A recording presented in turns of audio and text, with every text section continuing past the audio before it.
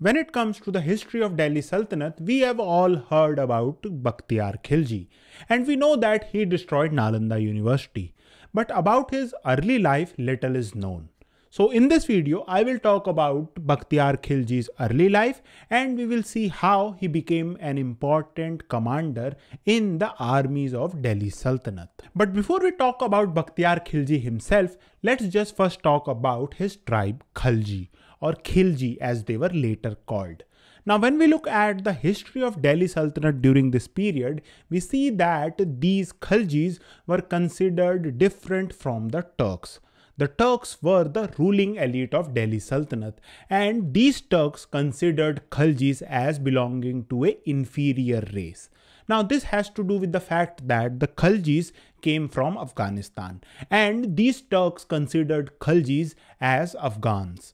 But that is not true, because most scholars argue that the Khaljis were of Turkic origin and they entered into Afghanistan around 4th century AD from the Central Asia region. And we find that these Khalji settled into the southern Afghanistan region. And what we see is that by the time of 10th century AD, when Sultan Mahmud Ghazni was invading India, we find that most of the soldiers of Sultan Ghazni were from the Khalji tribe. And later we see that Muhammad Ghori also employed large number of Khalji soldiers. Now coming back to Bakhtiyar Khilji, we find that Bakhtiyar Khilji belonged to Garmsir, which is in southern Afghanistan. And according to Minhaj-us-Siraj, who wrote Tabaqat-e-Nasiri, he tells us that Bakhtiyar Khilji wanted to become a soldier. So that is why he traveled to Ghazni. But he was rejected by the commander because the commander thought that Bakhtiyar Khilji was ugly. And that is why he rejected Bakhtiyar. And we find that Tabaqat-e-Nasiri tells us that after getting rejected from Ghazni, Bakhtiyar traveled all the way to Delhi again in order to become a soldier. And we find that here again the same story repeats. The commander rejects Bakhtiyar Khilji because he considers Bakhtiyar Khilji an ugly person. So after having been rejected from first of Ghazni and then Delhi, we see that Bakhtiyar then goes to Badaयूं. In Badaयूं, Bakhtiyar Khilji finally gets a job as a soldier in the army of the governor of Badaयूं.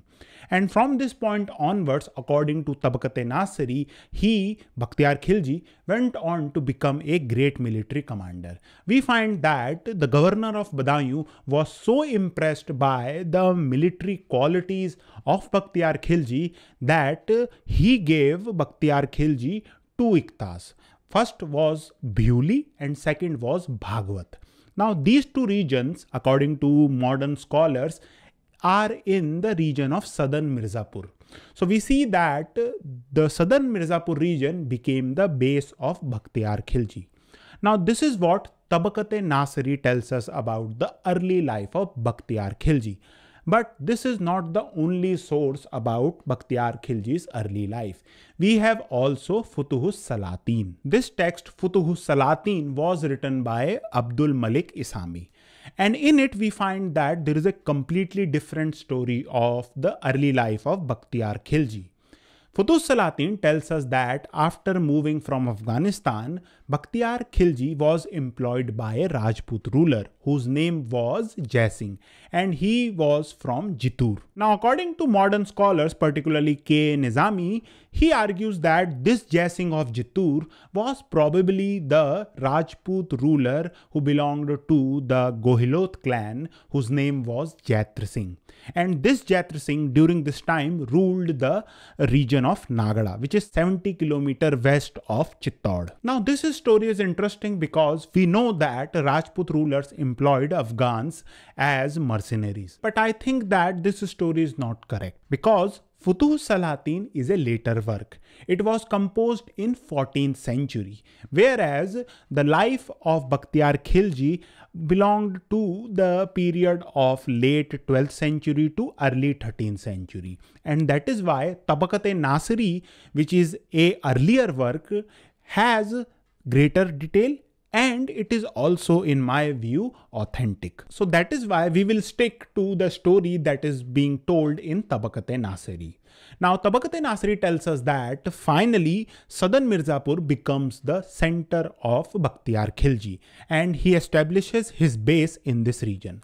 Now, in this region, as you will see in this map, that this was the frontier of the Delhi Sultanate and there were two main objectives for Bakhtiyar Khilji. First was to suppress the Gahadwal chiefs. Now, we all know that in 1193, in Battle of Chandavar, the Gahadwal king Jaichand was defeated by the armies of Delhi Sultanate. But that doesn't mean that the whole territory of the Gahadwal firmly came under the rule of Delhi Sultanate. We find that within this territory, there were number of Gahadwal chiefs who were continuously revolting. So that is why we see that for Bakhtiyar Khilji, his main objective was to suppress the revolting Gahadwal chiefs. And according to Tabaqat-e-Nasiri, Bakhtiyar Khilji was able to successfully suppress these Gahadwal chiefs. Now, as we have seen that Bakhtiyar Khilji's base was at the frontier of Delhi. So the second objective of Bakhtiyar Khilji was to expand the territory of Delhi Sultanate in the east. When we look at the political map of this region, we see that the territories of Delhi Sultanate extended up to the Karmnasha river. Now, the Karmnasha river was the de facto border between the Delhi Sultanate and the region of Bihar. Now, about the region of Bihar, scholars are not very sure who ruled this territory. And when we look at the history before the arrival of Delhi Sultanate, some scholars argue that the Senas had captured this region from the Gahadwals.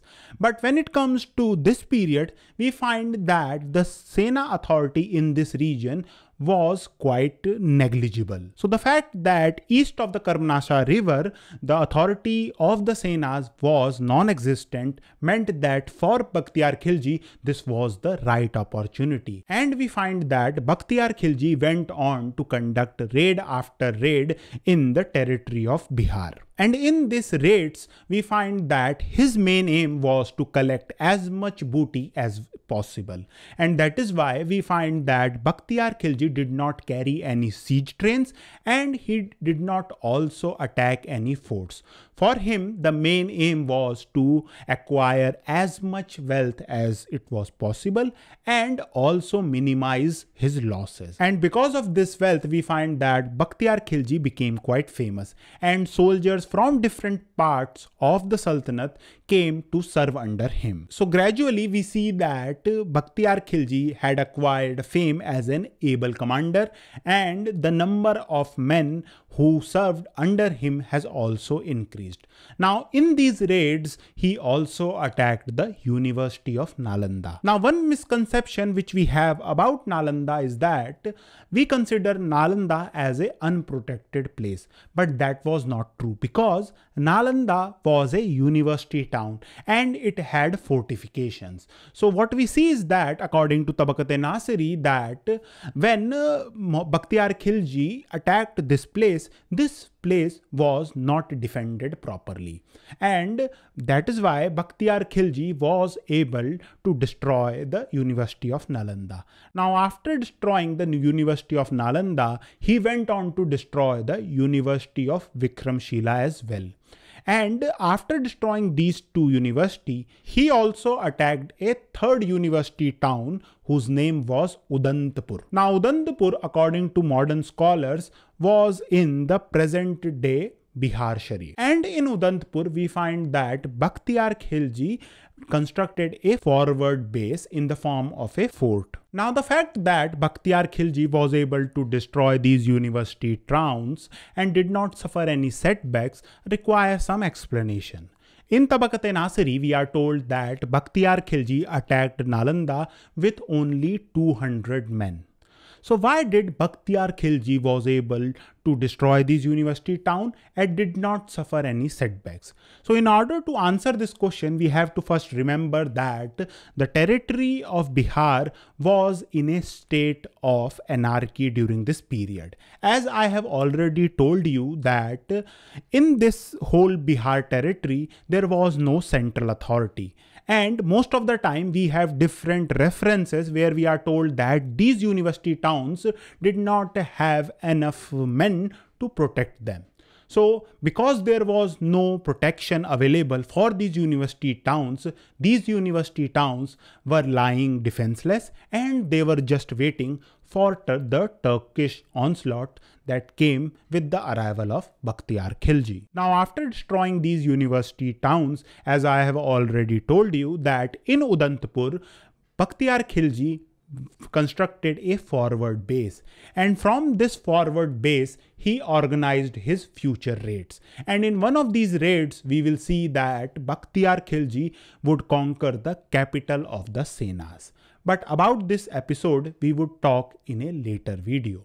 Thank you for watching.